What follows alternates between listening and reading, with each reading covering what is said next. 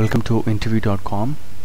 Interview.com is a job portal. If you're looking for a job, you can log on to interview.com and you can post your resume with us. In this video, I'm going to explain you one of the important, very basic Java interview question. Explain static import in Java. What is static import in Java? For example, you have a class called static class, example class, and there are two variables. These two variables are marked as static, okay, and there is a way you can access these values, okay.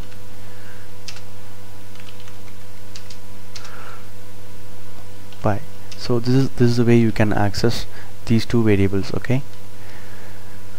This is a normal way, but in Java they have introduced one more way where you can do where you can import it directly using static. So this is how you should import it. Import static, the complete package, and with exact value, okay. The advantage here is I don't have to mention the class name here. Can you see here? I am directly using it. So when I press F3 here, it goes to the class where exactly these values are present, okay. So the advantage here is every time you don't have to use the class name to access these two variables. That's where the static import comes into picture. So the interviewer might be asking you what is static import. You can explain the advantage. So let's see the benefit and the issues. It allows you to remove the class name from the function calls for static methods or the values for the static constants, static values, okay. You don't need to mention the class name here. You can just directly use it, okay. But what are the issues? It can make your program unreadable. Very important.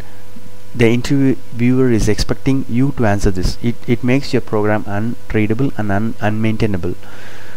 Importing all the static members from a class can be particularly harmful to readability. If you need only one or two members, then it's fine. If you have only, for example here, only two values you want to import it in a using static import, you can do that. But if you want to do it for all the variables, your code will become like unreadable and unmaintainable, okay. So based on the context you can use it, okay. So static importers, you can use it like this, import static, and directly you can use the value without even using the class name. Hope this video is useful for your Java interview. Thank you and all the best for your interview. Thank you.